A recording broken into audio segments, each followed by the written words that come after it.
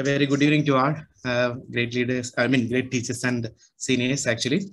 So this is our next session of the Journal Club by IAP TVM. We have been doing good for the past few times, and this is the 6th event.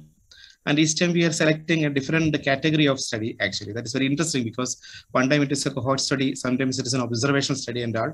And we have our Ramankutty sir always with us to lead and guide us actually. And this is a dream project of our IAP TVM President, Dr. Rugmini Madam Centre. So today's event also will be a very interesting one because clinically it is a very interesting, it is a topic from newborn area. So before we start our session, I would like to invite Dr. Rugmini Madam to talk a few words about today's program. Madam. Please, Madam. Dr. Rugmini Madam. Mute, Madam. Good evening, everybody. Respected Ramankutty sir, Padmanabhan sir, Purushothaman sir, Benoy sir, and our own Achuthamenon. I just wanted to say a few words here because I was not able to be there for the last 2 events continuously because of my own personal reasons. Last time I was a bit late, but still I could come for the journal club. And as Achuthamenon said, this was our dream project, and we are reaching our fag end of our term. This year is coming to an end, so maybe we'll have another session in November. So why I am here particularly today is I would like to invite everybody for the GB, which will be conducted in the last week of this month. So as I said earlier, we are coming to the fag end of our tenure. So I would like to meet everybody there in person. So please be there for the GB. That is why I came particularly in the beginning itself today without wasting your time much. All the best for the program, and we'll go directly to the program now. Thank you so much, Madam, for gracing the occasion. And I would like to welcome Dr. Rugmini Madam, IAP TVM President, Dr. Ramankutty sir, Padmanabhan sir, Dr. Sundar Singh sir, Dr. Prajit sir, Dr. Benoy sir, Dr. Purushothaman sir, and the postgraduates and all others to this event. They may not be knowing Dr. Ramankutty sir. He is an Emeritus Professor at Achuthamenon Centre. Sir is a Don in research, and sir is a member of the Planning Commission also. The Planning Board also. And sir has been there with us. Sir will be giving the expert comments on the article. And Sundar Singh sir is the Associate Professor of Pediatrics, and sir is a neonatologist at Karakonam Medical College. Sir is a mentor, one of the mentors. Sir has completed his MBBS from Trivandrum and has completed his neonatology and MD Pediatrics. Sir has been a product of Ludhiana. One of the other mentors is Dr. Gheevarghese Prajit Prasad. Sir is Associate Professor in Pediatrics at Karakonam. And sir has done his MBBS at GMC Miraj, Maharashtra, and MD Pediatrics from Aurangabad, Maharashtra. Then Padmanabhan sir is the coordinator of the Journal Club. Sir is now consultant at the PRS Hospital, and sir is has worked abroad and has worked in teaching centers. Sir has worked as a faculty in medical college also. And the 2 postgraduates we have here, Dr. Haripriya H S. The madam is a postgraduate at Karakonam Medical College, and Dr. Silpa Mariam, postgraduate at Karakonam Medical College. So without losing any time, we will directly go to the article proper. And I would like to request Dr. Haripriya H S to present the article before us. So over to Haripriya. Good evening to all. Welcome to the Journal Club for this month. I am Dr. Haripriya, Junior Resident from Dr. SMCSIMCH Medical College, Karakonam. The topic for Journal Club of this month will be on Predictors of Mortality in Neonatal Pneumonia, an International Clinical Epidemiology Network Childhood Pneumonia Study conducted by the Department of Pediatrics, Neonatology and Microbiology in 2 public sector hospitals. The background of this study is that Neonatal pneumonia is one of the leading cause of morbidity and mortality in neonates. Lot of risk factors are present, which helps us to assess the morbidity and mortality. This study is selected because it helps to correlate different predictors causing mortality in pneumonia. Objectives of the study. The primary objective was to find out the predictors in neonatal mortality in neonatal pneumonia. And the secondary outcome was to find out the blood culture positivity rate, both bacterial and fungal, in neonatal pneumonia. Study protocol. The study design, it is an observational study under the category cohort study. It's a prospective type of cohort study. The expected sample size was 915, in which the samples enrolled for the study were 500. Sample size after exclusion was 476 out of 500. The study participants include both term and preterm infants. Before starting the study, consent from the parent was taken along with blood culture, nasopharyngeal aspirate and chest X-ray prior to admission. Now the chest X-ray findings they have taken into consideration were nodular or coarse, patchy, non-homogeneous infiltrates or air bronchogram, lobar, multilobar or segmental consolidation. And if there was any clinical indication, echocardiography was also done. Incidence of fungal positivity was confirmed by the molecular diagnosis MALDI-TOF, which is a matrix-assisted laser desorption bar ionization. Statistics was done with the help of chi-square test and student t-test, binary logistic regression analysis using SPSS version 22. Now, the inclusion criteria include all newborns diagnosed with characteristic clinical features along with the radiological features suggestive of pneumonia. Exclusion criteria is based on history of meconium aspiration syndrome, history of congenital anomalies of the respiratory system, previous history of hospitalization for the past 24 hours, and any history of administration of antibiotics. The predictors evaluated in this study include socio-demographic factors, maternal age, maternal fever, parity, mode of delivery, clinical features at admission and during the course of hospitalization, and microbiological characteristics of the isolates.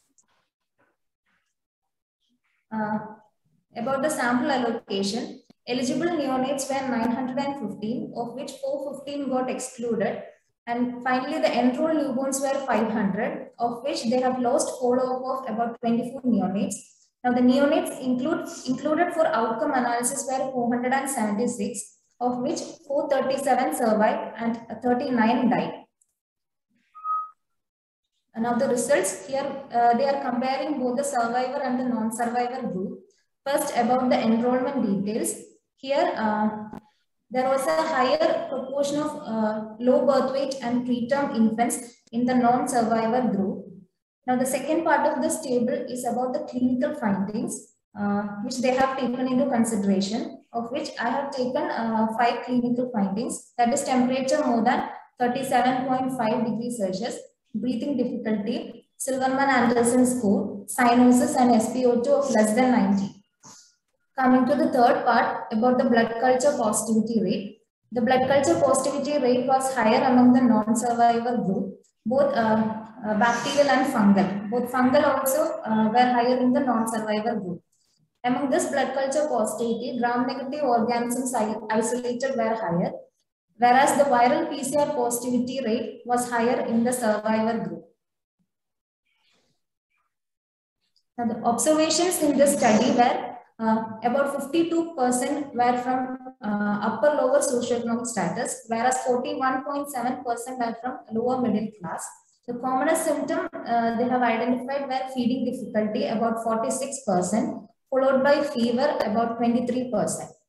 Common signs were tachypnea with a mean respiratory rate of 63 per minute, and the median Silverman-Anderson score at the time of admission was 4, with the interquartile range between 3 to 6. And on admission, 60% of the neonates required oxygen, with 28% being started on CPAP and 55, that is 11% required intubation. about the blood culture positivity rate, there was high amount of viral isolates, mainly in the survivor group, most common being respiratory syncytial virus type B strain. The overall blood culture positivity rate was 19.2%, and there were more of gram-negative organism, Klebsiella being the most common organism isolated, and was seen in 22 neonates, that is about 23%. And about 28% of the neonates showed fungal growth with Candida species, and about 38% of the neonates were positive for viral PCR. And among the 100 healthy term neonates, 7 were found to have an asymptomatic viral colonization with influenza B5, H1N1, and both influenza A and B1. Coming to the discussion part, the blood culture positivity rate was found to be an independent predictor of mortality, and the mortality rate in this study was about 8.2%. The organisms isolated in the study were Klebsiella, Candida, and respiratory syncytial virus type B. The most common symptoms they have found were feeding difficulty about 46% and fever about 23%. The most common sign includes tachypnea with a mean respiratory rate of 63.7 and breathing difficulty with Silverman-Anderson score of 4. Now, in a similar study conducted by the Delhi Neonatal Infection Study, the blood culture positivity rate of their study was similar to this study. In this particular study, the 50% of isolates were positive for Klebsiella.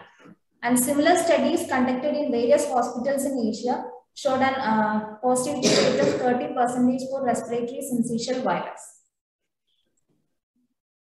Coming to the conclusion part of the study, they have found blood culture positivity in neonatal pneumonia as an independent predictor of mortality.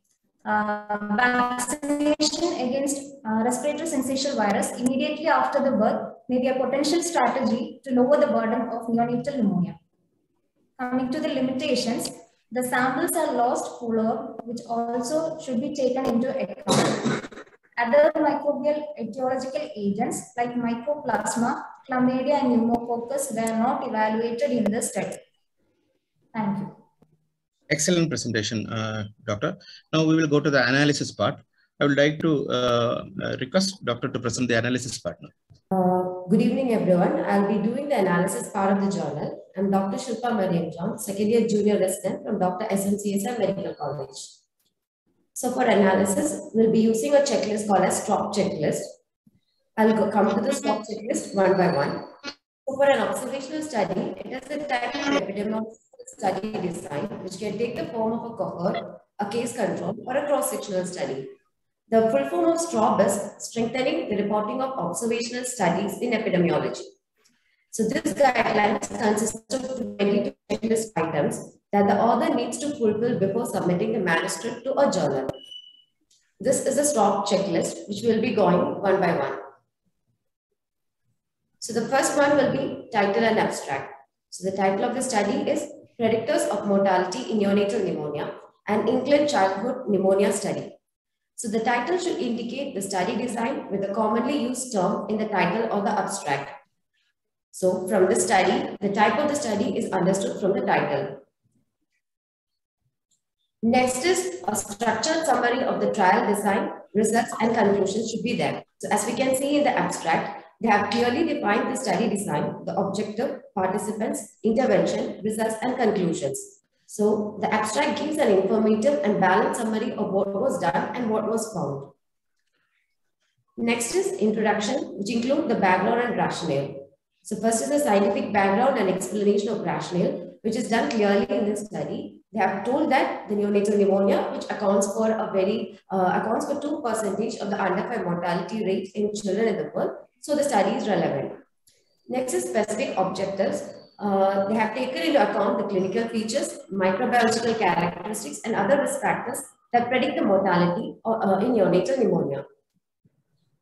So the rationale and the scientific background behind the study is well explained and it describes the focus. And the specific objectives are also mentioned clearly. Next is the methods. Under methods, first comes the study design. So it should present the key elements of the study designs early in the paper. So we can see they have mentioned the study type, that is observational study. Under the category cohort study, what type of cohort? They have mentioned it as prospective, and they have also mentioned the inclusion-exclusion criteria. So all these are mentioned under the heading methods. Next is settings. So they should describe the setting, locations, and relevant dates, including the periods of recruitment, exposure, follow-up, and data collection. We can see they have mentioned it as a multi-center prospective cohort study conducted in 2 tertiary level public sector hospitals. So all these are mentioned.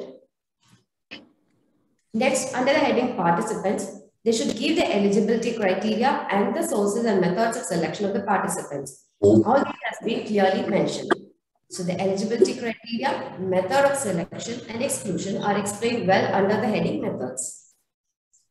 Next comes to the variables. So it should clearly define all the outcomes, exposures, predictors, potential confounders, and effect modifiers. So the outcomes they are measuring include the first primary outcome is predictors of neonatal mortality, and the secondary outcomes include the blood culture positivity rate in neonatal pneumonia.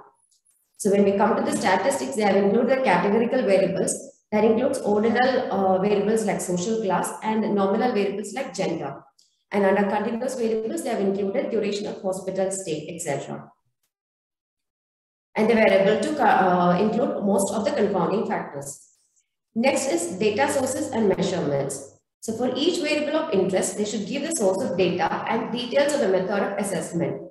So here they have mentioned as categorical variables being tested by using chi-square test and continuous variables being tested by student t-test, which is the correct statistical method to be used. And for multiple categorical data, they have used logistic regression test. They have used odds ratio or risk ratio in the study. The using of odds ratio always overestimates the risk, and the estimation becomes larger with larger instances of the outcomes. So this can lead to a misinterpretation of result, but at some point of the study, we can see they have used adjusted odds ratio also, which is acceptable. Next is bias.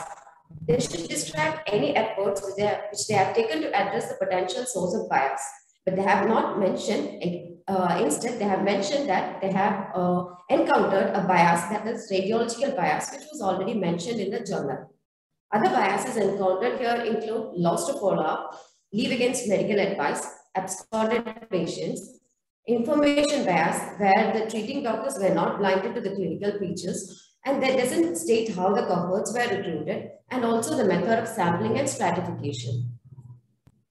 Next is study size. So they should explain how the study size was arrived at.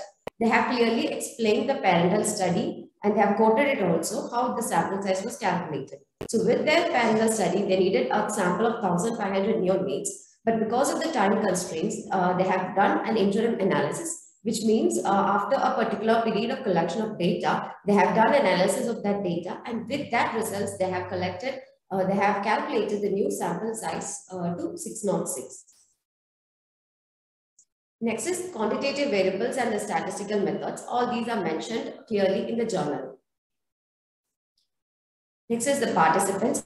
So in the journal, they should report the number of individuals at each stage of the study and should give reasons for non-participation at each stage.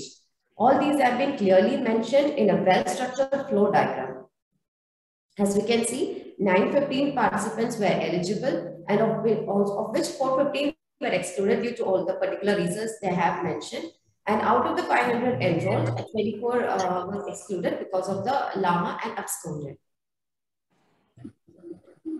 So the author report the number of missing values for each variable of interest and for each step in the analysis, and gives reasons for the missing values also. Next is descriptive data that includes the social demographic features of the participants. They have mentioned it very clearly, and as we can see, all the values falls in between the 95% confidence index. And it should indicate the number of participants with missing data, which they have mentioned, and summarize the follow-up time. Next is outcome data. It should report the number of outcome events or summarize the measures over time, which they have done. But though they have done the outcome event, this table they have given only for their secondary outcome. And this is the clinical features they have matched, which we can see the most common clinical feature being feeding difficulty and most common symptom being fever. Next is main result.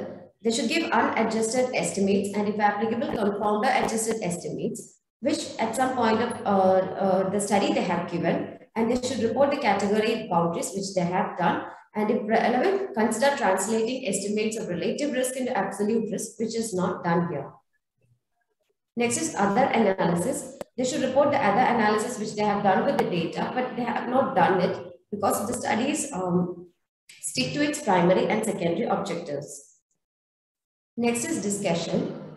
They have summarized the key results with reference to the subject objectives. We can see it clearly with quoting, by quoting similar studies. They have mentioned the discussion very well. Next is limitations. So the limitations which they have mentioned include inability to enroll the original planned 1,500 neonates due to logistic constraints, and they were not able to isolate other etiological agents like mycoplasma, chlamydia, and pneumococcus. And the investigators involved in the interpretation of X-rays were not blinded to the clinical features. So our assumed interpretation analysis has shown the following limitations. One is that the reason for not including post-term babies, preterm, IUGR, or small for gestational age babies is not given. And the reason for not classifying the term and preterm as appropriate for gestational age, small for gestational age, or IUGR, and large for gestational age is not given. They have not mentioned how cohorts were allocated. Method of the sampling is not well explained. Even chronic illnesses in the mother like TB, then other diseases like gestational hypertension, gestational diabetes mellitus, then preterm premature rupture of the membrane are not mentioned. And there is no distinction between early onset sepsis and late onset sepsis explained because they have not mentioned the time of admission of the or age at which the babies have been admitted. And they have not mentioned why they have used ABGAS score for a late onset sepsis case. And mothers receiving antibiotics or steroids during pregnancies were not mentioned. And for fungal pneumonia, they have not mentioned is there any evidence of parental nutrition or prolonged ventilations. And here term babies were mixed with the preterm babies, which has resulted in the dilution or overestimation of the results, as both the term and the preterm babies have got a different course. Next is interpretation. So it gives a cautious overall interpretation of results considering the objectives, limitations, and all the analyses which they have done very well. Next is generalizability. They have mentioned other studies which are similar to their studies, and it's quite generalizable and we can extrapolate it to the local population also.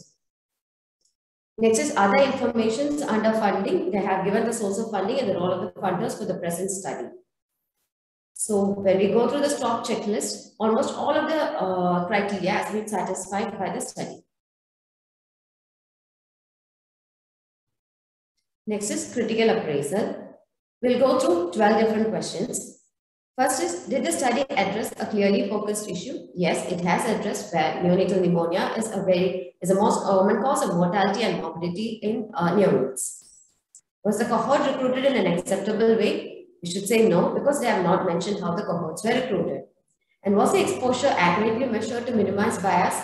No, because they have included both the term and the preterms together and excluded post-term and IUGR or small for gestational age babies. Was the outcome accurately measured to minimize bias? No. Have the authors identified all the confounding factors? We can't tell because, as I mentioned, PPROM, PROM, etc. are not included. Have they taken account of the confounding factors in the design or analysis? To some extent, they have taken. Was the follow-up of subjects complete enough? No, because they were not able to complete the 1,500 neonates criteria and they were lost to follow up LAMA and absconded patients also. Was the follow-up of the subject long enough? Yes, they have taken a study for 1 year. What are the results of the study and how precise are the results? So the result of the study showed a blood culture as a predictor of infant mortality. So the results were quite precise also. Do you believe the results? Yes, according to statistically, the results are believable. Can the results be applied to the local population? Yes, it can be applied. Do the results of the study fit with other available evidence? They have mentioned similar studies that have shown the similar results also. So it is yes. What are the implications of this study for practice? So the take-home message would be there can be high prevalence of RSVB and candidal infections which can cause neonatal pneumonia. And the blood culture positivity can be an independent predictor for mortality in neonatal pneumonia. Thank you. Thank you, Dr. Shilpa. I have micro-dissected the article and have presented your opinion on that. Now, I think it's time to hear from the experts whether they are also thinking in our terms. So I request Dr. Sir to on the article as well as the presentation. Over to Ramankutty, sir. Please, sir. First of all, I would like to congratulate both the junior residents who presented. They have done it very well. Especially, I'm very happy to see that people are using the strobe guidelines and all, which of course, when we were doing residency, we knew absolutely nothing about research. But now I think standards have gone up so much, and I'm very happy about that. I'm very happy about that. So they have done the thing that is expected. They have gone by the the international guidelines and all that. So having said that, about the study itself, I have a few comments. First of all, the person who presented said that the title, there is a guideline in the title that it should reveal what type of study it is, and actually they haven't done that. They have not said it's a cohort. It is a cohort study. They could have easily said it's a cohort. They didn't do that, but that's a minor thing. But then coming to looking at the study itself, they had around 1,000 neonates, and then they dropped around half of that. So that can actually lead to a serious bias. So that is something that we should be careful about, because their conclusions are based on half the sample. And basically this is because they excluded people who had been put on antibiotics. So they could have said that we are not interested in those who are already started on antibiotics, and limited the study population to neonates who are not started on antibiotics, in which case it is very representative. But the way they have put it, it's very difficult to avoid this, like half the people are not accounted for.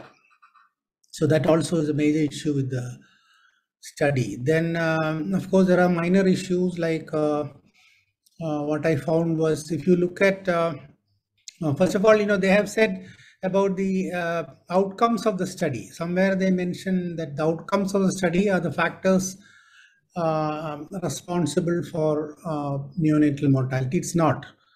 The outcome of the study is actually mortality.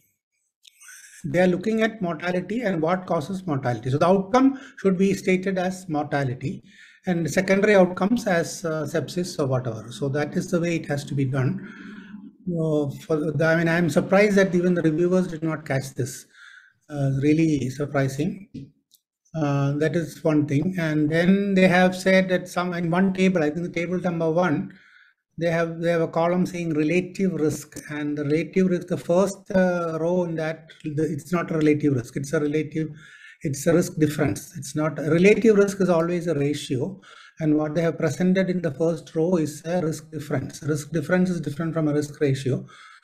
These are minor technical issues. So I'm just pointing out because this is a journal club and everybody has to be alert to these things. Not that it makes it a bad paper, but I would rather find fault with the reviewers. I think it has been poorly reviewed.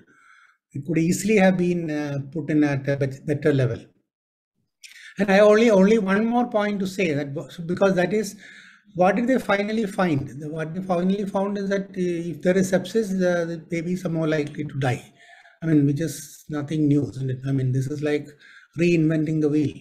So I don't know why they went to all this trouble to find out that. So that is a big question.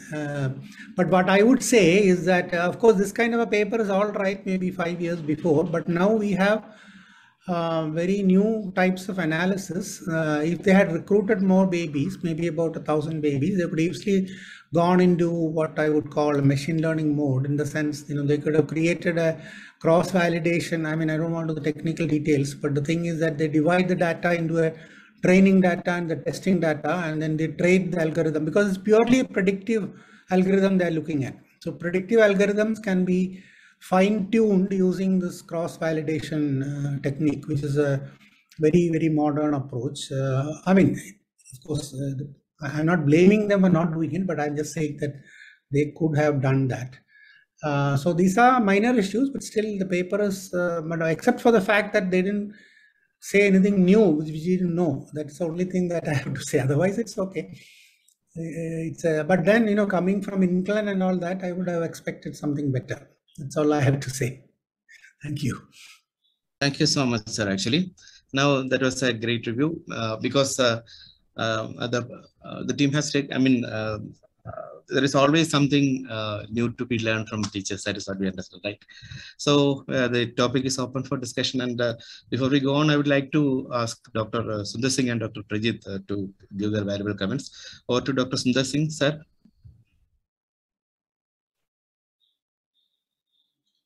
Yes, though most of the time we generally go for all RCTs and randomized controlled trials. This time we thought we'll have a change and discuss a different study, which is based on just an observation study, which is a cohort study, and that we can discuss the guidelines on how to analyze it by the stroke criteria.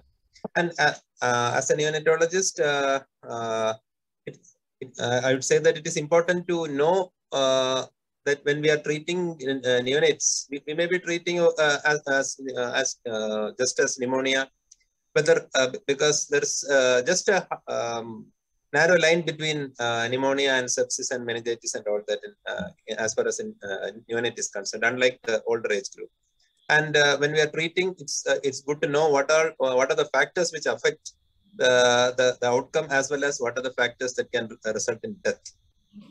And as I reviewed other studies, many of them had, some of them had shown similar results. At the same time, some had specifically said that prematurity and other specific risk factors are there, which will finally alter the outcome of the study. And blood culture positivity, if it is there, that I think some problem with that. Am I audible enough? Yeah. Yes, sir. Yes, sir. Yes, Sundarji. Yes. Please continue. Yes. Okay.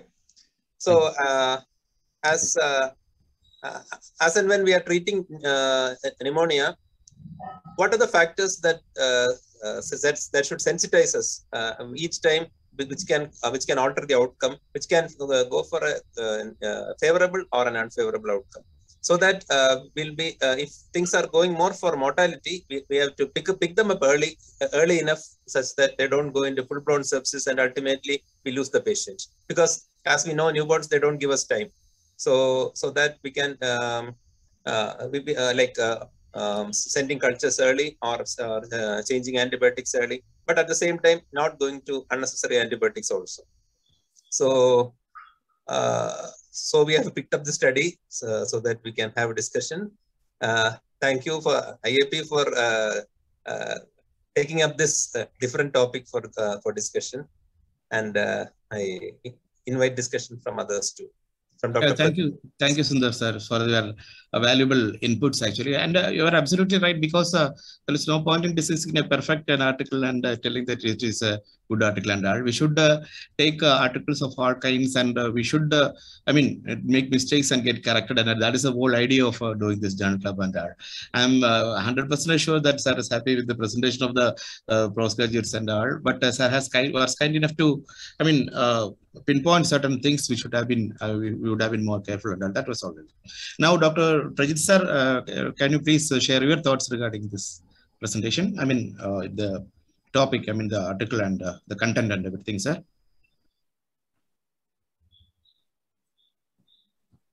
Sir, you have to unmute, I think, sir.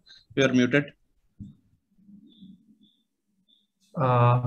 It's a great pleasure and a honor by Indian Academy of Pediatrics that I am able to present a journal with my postgraduates under the guidance of Sundar Singh sir, who has promoted me to go for this journal club, and with the help of Dr. Baburaj sir, who is the head of the department in Pediatrics. With this, I would like to share some few thoughts about this journal study. Although I'm satisfied really by around 65 to 75%, there are certain limitations. I felt that there is some kind of limitations. I would like to specify those limitations. So in this study, rest of the analysis are appropriate. It's appropriate to the standards. So the limitations I would like to focus is that number one, they are mentioned as the predictors of mortality in newborns. So the doubt is that in the discussion, they're focusing much with the blood culture positivity rate and not with any other clinical features like the tachypnea, that respiratory distress. They are just commented only on these symptoms and the signs. It was not correlated with any of the other studies that I felt particularly whether this is should be considered, because their topic is on the neonatal mortality with the predictions. So there are lots of, in a cohort study, there are lots of independent predictors are there, which should be analyzed more in details. That's the first thing I would like to suggest about this. Then the second thing, as I discussed about our analysis when we discussed this study, so we found a lot of limitations is that like that the preterm term, then how their cohorts were adjusted, how they're like means whether they are appropriate for gestation age, large for gestation age, or small for gestation age. Like this, how they analyze the cohorts, that was not mentioned correctly, or I felt that it was a deficient, or I maybe means they have not they have already evaluated it and they might not have considered that it may be a significant one. The third thing, sir, is the proportion of, sir, is this, they have mentioned that the age of admission is around day 2 to day 5. The clear distinction is like day 2 to day 5, and why in their study that RSV positivity is considered for, like why have they have taken like an RSV positivity in these cases? Like how did they get that RSV even though they are usually an outborn? Even this there is a limits the incidence of RSV in such a newborns, like, and if you see the weights of these children, sir, they are like having a 3.6 kilo, something of 2.4 to 2.5 kilogram.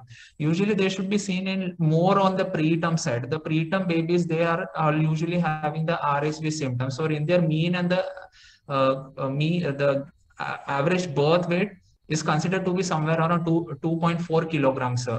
So these few doubts I have that I want to clarify whether this is truly necessary or not necessary. And the next thing is the using the odds ratio. That was something although it's used in most of the cohort study, I don't deny about it.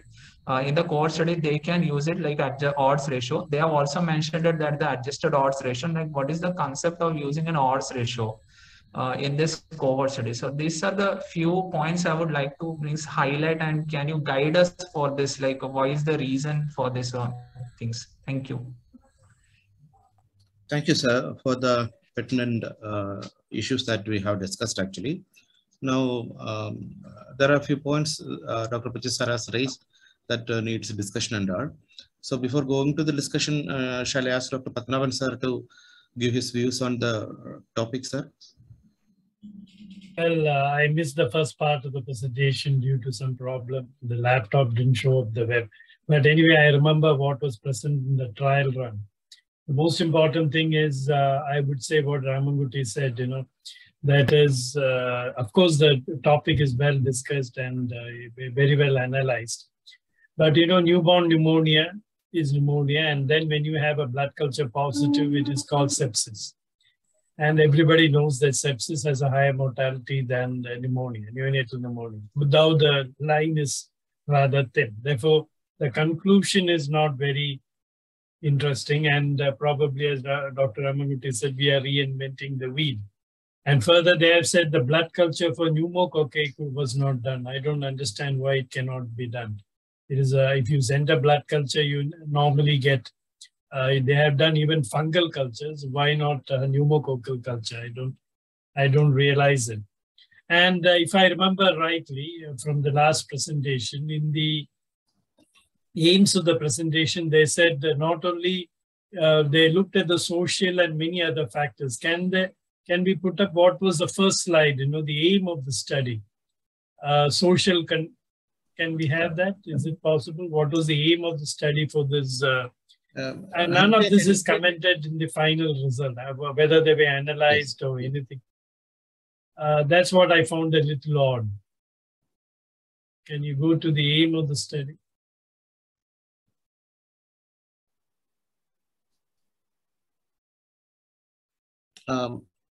Yes. Evaluate the socio-demographic factors, maternal age, maternal fever, parity, mode of delivery, clinical features. None of this is mentioned in the final discussion, I think. How they analyze socio-demographic factors, and the maternal fever is considered to be a very important indicator. And when the mothers are having maternal fever, they are supposed to give a prophylactic antibiotic. Where the prolonged rupture of the membranes, the antibiotic criteria was prophylactic antibiotic was followed, etc. is not clear. That's all I would like to say. And another thing is pneumonia, they're based on radiological features. But any child with fever, with or without fever, with tachypnea, and if you have lung signs, definitely it becomes a neonatal pneumonia as far as I think. You can't put any other diagnosis, even if the X-ray is normal, because X-rays tend to be normal in the first 48 to 72 hours. Whether they classified it also into pneumonia is not very clear from the description. This is what I would suggest. Why no pneumococci? Of course, the conclusion we have already said. And why no much, probably the maternal age, maternal fever, parity did not have any bearing on the neonatal pneumonia, but whether the analysis was pointed out, I'm not sure. That's all I have to say. Thank you, sir, for bringing up those points, actually. Can we stop the screen sharing? Thank you very much. Now, before we move forward, we have a lot of queries on the clinical aspects of this neonatal pneumonia and its diagnosis and all those things. I think Dr. Purushothaman, sir, can you please comment on the that aspects as well as share your views, sir? First of all, I congratulate Dr. Silpa and Haripriya. As Ramankutty sir said, the excellent presentation. And I agree with both Ramankutty sir's and experts' view, as the Badnam sir said. In this case, the limitations which was mentioned in the last slide, there are many limitations, out of which the group of patients to newborns, when you're choosing the preterm and term, especially it's not mentioned which were the extent of the prematurity. And this problem, the reasons and the clinical presentations, all these things are totally different when you consider preterm, low birth weight and the term, the chances of sepsis. As Padma sir rightly pointed out, there is a possibility of group B beta hemolytic streptococci, which will present with the dyspnea just like HMD. When you're including the preterms, there can be possibility of actual case presenting with the HMD-like picture. So in the culture, any pneumonia situations, we should be including all the probable organisms, especially when the premature preterms are included, that organism cannot be missed in a newborn. It's such an important thing. And one very important thing is, there is a Klebsiella, but other gram-negatives are also there. Only Klebsiella is the organism in the 23%. Then viruses and fungus. So what is seen as a case of fungal infections usually happen after the first week. So that itself says, though, so there were long days of hospitalization. That's the reason why this much a percentage of fungal infection also is there in the spectrum of the infections. Okay, sir. More than the bacterial, there were fungal. That means the longer duration of hospital stay were there. And the thing is about the viral thing, RSV, how far they are the responsible. H1N1 was the other thing, whether they were contributing this thing. And there was a mention of this thing, the recommendation of the vaccine for this thing to the newborns. So is it justified? No vaccines in the newborn should be recommended, because if at all you want to prevent an sepsis due to an organism in the newborn, that can be administered to the mother.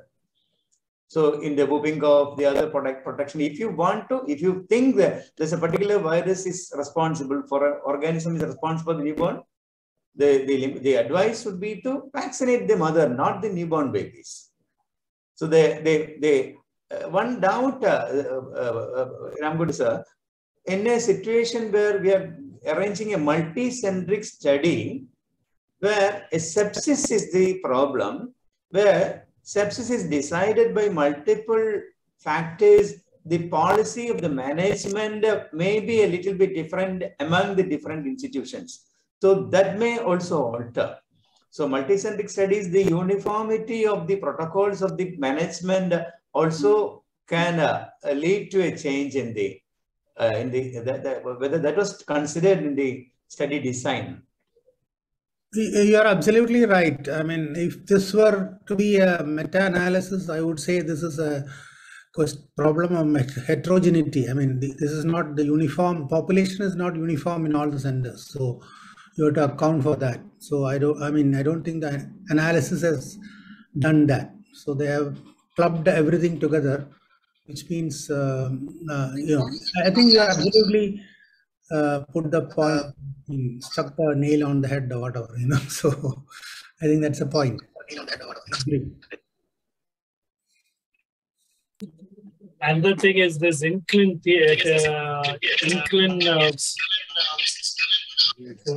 it should have been better, is it not?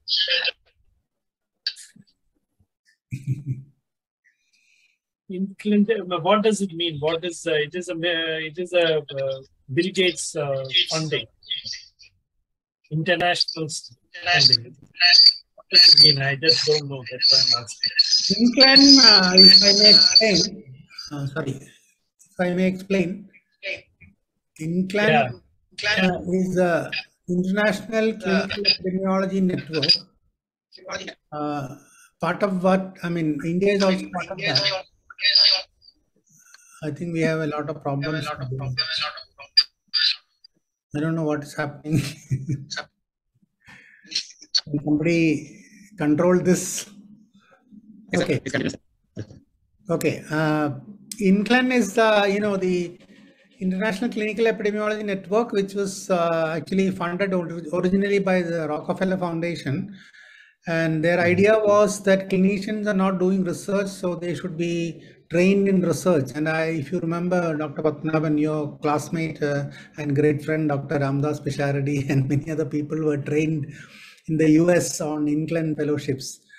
But some of us who are in public health, especially even people from CMC, always expressed the doubt that whether this will actually result in better research, and I really don't know. But anyway, that has continued. Now Rockefeller has stopped the funding.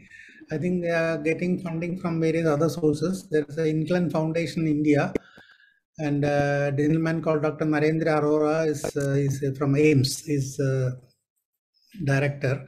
He is a gastroenterologist. They're doing a lot of studies, and Dr. Rajmohan, probably whom you know, was involved with that for a long time. And he is continuing to do that. They have a teaching program in Trivandrum and all that. So that is the INCLEN Foundation. So from the Rockefeller funding, they have now shifted to a local INCLEN Foundation kind of thing. So the idea was that people, I think it has had a partial success. Like I would say that, as I said earlier, these postgraduates or the residents speaking about strobe guidelines, I can't imagine in my time. We are absolutely ignorant about all those things. But INCLEN has brought in that kind of an awareness about research and the modalities of research and the structure of research. I think that is a good thing. So to that extent, I think we should appreciate that. But that is what INCLEN is all about. Yeah, I agree with you that, the strobe guideline, I came to know 2 months back when some other PG presented this. I've never heard about it. Anyway, our knowledge is only p-value and standard deviation and some other things. Yeah, Anyway. knowledge always gets updated, and I should not Yeah. think, I should think that we should be happy about it. Yeah, I'm very, very happy. I'm really learning from this thing more than teaching. But what I thought was they must be monitoring the quality of the studies also, isn't it? Do you want to get that a is what I was permission? surprised that it was not a very high quality study, and from INCLEN I expected something better. So that's all I said. So Actually, when Dr. Anju sent me this article, the moment I saw INCLEN, I just said, okay, go ahead, without even reading the rest. But later when these young girls presented it so well and analyzed it and found that they mixed up in a neonatal mortality preterm and term babies together, I was really shocked, to tell you the least. That's only thing. Yeah, that's an important thing, and I think I forgot to mention that. What they could have done is they could have done a stratified analysis looking at the gestational age, and it would have been far better than this. I mean, all these are expected from a study with INCLEN credentials. That is the only thing that upset me actually. Anyway. Sir, sir, can I ask a few doubts, sir, actually? The first is regarding the generalizability that our analysis person has told us that it can be generalized to, generalized to the general population, something like that. Actually, I mean, is that, I mean, on what basis can we tell that? I was just wondering actually. Can you throw a little more light on that, madam, actually? Or, I mean, if I were to answer that, their conclusion is so very innocuous in that sense, as you know, as if you have infection, you are likely, I mean, the neonate is likely to die. I mean, that is generalizable even without the study. You could say that. So to that extent, it is generalizable, and I think what they've said is right. But Ramankutty sir, one more doubt I have. Sir has told us that mortality was not taken into account during the outcome, this thing and that. But my doubt is that, sir, their primary objective was to study the predictors of, pneumonia in the... Yeah, I understand. That is a small thing, but I think it's important. The objective is fine. Objective is to study the predictors. But what is the outcome that is being studied? And they have said the outcome is the predictors. No, outcome is mortality. They are studying mortality, right? So that I think is wrong to say that they are looking at the predictors of mortality. So the outcome they are studying is mortality. Sir, one more doubt, sir. Actually, can you just throw a little light on this binary logistic regression analysis, sir? Binary logistic regression is the classical way of looking at outcomes which are binary. Binary means yes or no. You die or you survive, you get a complication or you don't get a complication. So anything which, an outcome which is yes or no can be studied by using binary logistic regression. And of course, there are a lot of technicalities associated with that. And the thing is that the binary logistic regression, if you do that, you will be able to arrive at the odds ratio. Now, that is another thing I forgot to mention. This being a cohort, I mean, this is again technical, but I wouldn't say it's a huge fault, but being again a high level study. I mean, if you have a case control study, you can only look at odds ratios. But having a cohort study, they could have easily gone into what is known as a log linear regression rather than a logistic regression. And log linear regression will give you the real rate risk ratio. Now, as somebody mentioned, the person who presented said that odds ratio exaggerates or overestimates the risk, isn't it? I mean, somebody said that. Yes, sir. Yeah, I mean, it's very correct. So that to that it could have been avoided if they have done what is known as a log linear regression. I mean, this is very technical, but I mean, as I said, coming from INCLEN, or if it is from a local medical college, I have no problem. But coming from high level people like INCLEN, I think it's a little bit. Sir, similarly, Sir Dr. Prajit sir has also asked a query about this using this adjusted odds ratio. Is it not, Dr. Prajit sir? Sir was telling about that. Yes, sir. They have used an adjusted odd ratio in one of the places where they have given the results. They have used an adjusted odds ratio, which is acceptable.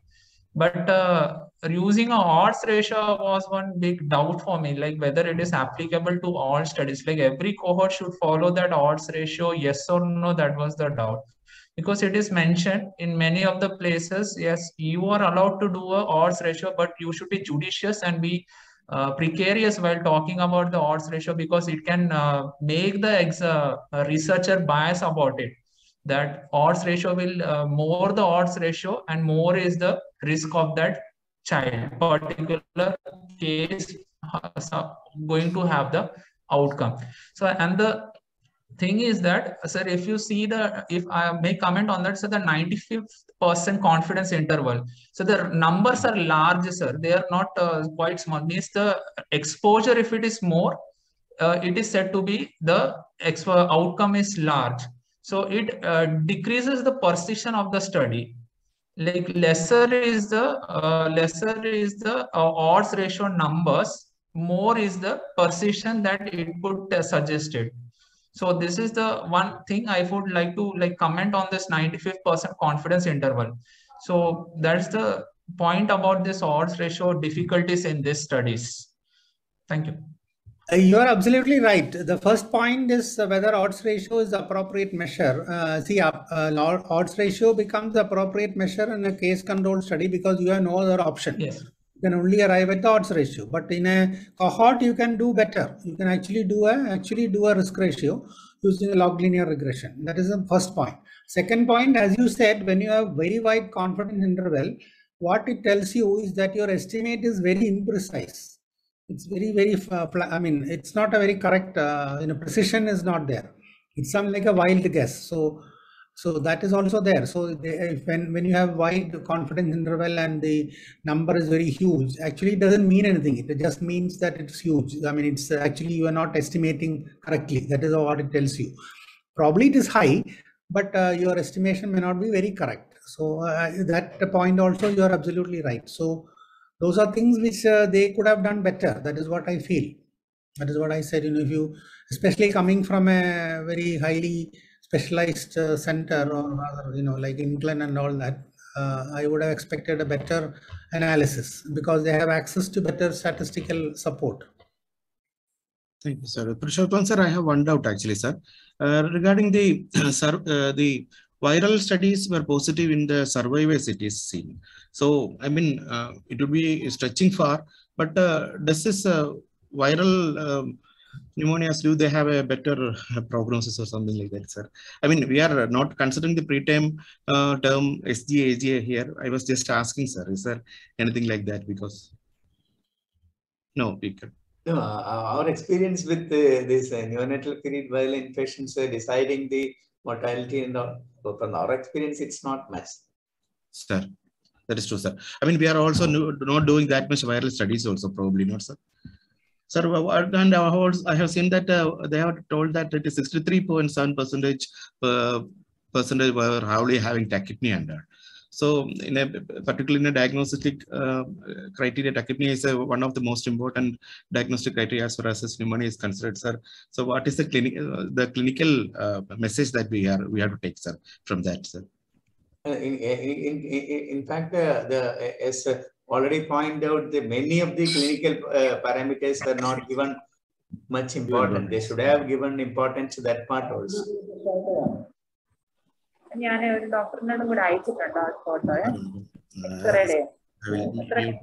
for that, sir. Now, Dr. Rugmini Madam, can we have your valuable inputs, Madam? Rugmini Madam? I think Dr. Baburaj sir has also joined from Karakonam. Dr. Baburaj sir, welcome, sir. I'm sure let Baburaj sir comment on this presentation. Yes, madam. Baburaj sir, can you please share your thoughts, sir?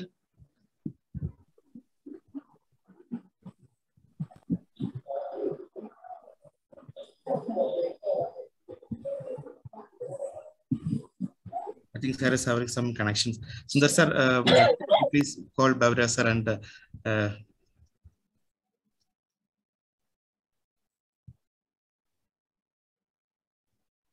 And which journal was this published actually?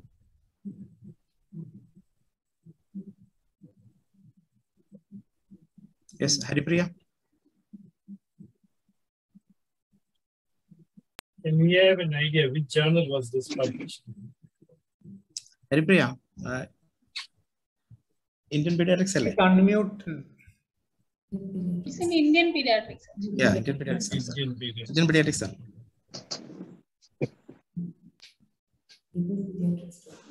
Can I just make a comment? Please, sir. Sorry for I will make you wait, sir. Please, No, sir. I'm not going to talk about the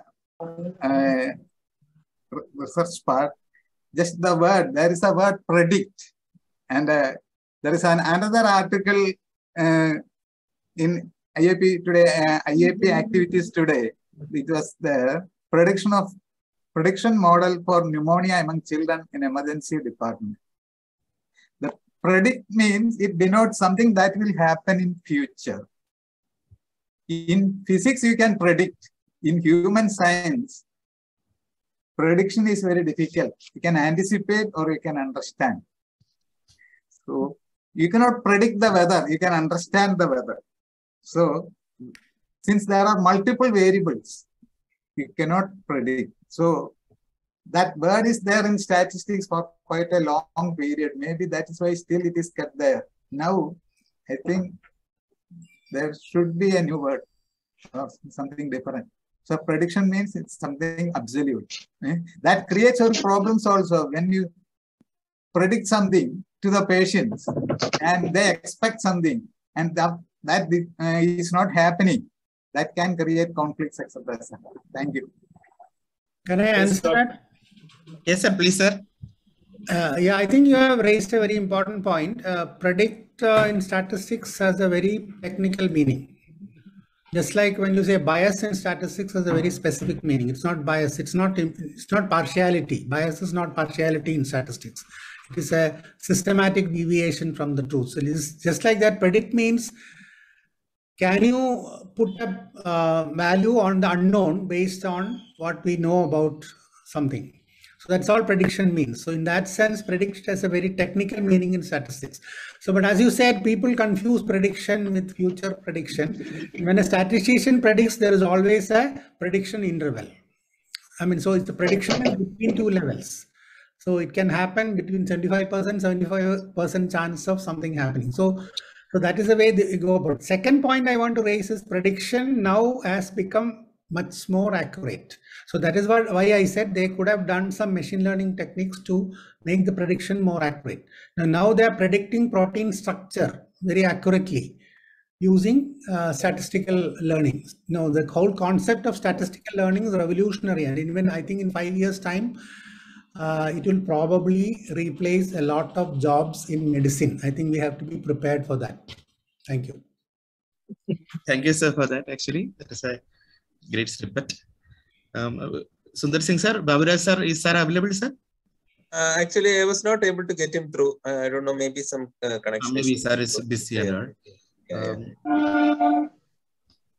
So, if anybody want to discuss anything, the forum is open. They can unmute themselves and Just share. one comment, as usual, Benoy sir will always come with some very valid, thought-provoking comments. And as Ramankutty sir clearly, the prediction, the words 100%. So Yes. instead of that, the percentage of level of prediction can be add on to that words in future. The exact word prediction means 100% probability. So can be changed in the statistic instead of prediction, the level, the how much prediction. Yeah, I mean, see, when statisticians talk about prediction, they always have a level. They always associate a probability. So they put a limit on the prediction. So it's like the prediction interval is between this and this. So it can be anywhere between. So that is why, like you said in the odds ratio, there is a huge confidence interval. So the thing is that it's a very imprecise prediction. That's all it means. So for the statistician, there is no confusion. But unfortunately, statistics uses many common terms like significance. It has a statistical meaning. Error has a statistical meaning. Bias has a statistical meaning. Similarly, prediction has a statistical meaning. So that is how we have to understand that. Thanks, sir, for that excellent class, actually. Thanks, Purushothaman, sir. Over to Dr. Rugmini, madam. Nothing more to say, Dr. Anju. Yeah. And it was a nice session. Madam, as a faculty in Mogambi, Madam's one of the Madam's paper has recently appeared in an international journal. Congratulations, madam. Actually, Thank you. We would like to hear from you, madam. Please. It's okay. It was a very good presentation. I don't have much to add. It's already everything is discussed. It was very good. Thank you so much. I just want to say one thing. Please, sir. We call this the journal club and not journal reading. This is because to make everybody aware, especially people like aware, that the journal the articles which come in multiple journals, they don't have the same value unless you analyze it very carefully. Exactly. When you look it from all angles, then only you come to know how good it is, or the good or the bad about it. Therefore, this was an INCLEN study. It did not come about very well after a microscopic look at the truth about it. Anyway, that's what we want. We want the PGs to understand that. In fact, when I was in the lane, there was a statistician there was a pediatrician just like Ramankutty, a pediatrician turned this one. He would bring in articles from New England Journal and Lancet and ask the opinion of all the consultants. Are you going to change the practice? He will ask. And he is a very consultant pediatrician. And many times we said, why not? This New England Journal. And then he will analyze it, and really at the end, we will feel, what is this? How does this got published? Therefore, now this is an Indian pediatrics. There are surprises even in international journals, I must say that. But I don't know to analyze them the way he does. We must pick up some international journals also, and then we would like to see how Ramankutty analyzes it in those countries. Thank you so much, sir. Actually, I mean, this session was a great session and an eye-opener.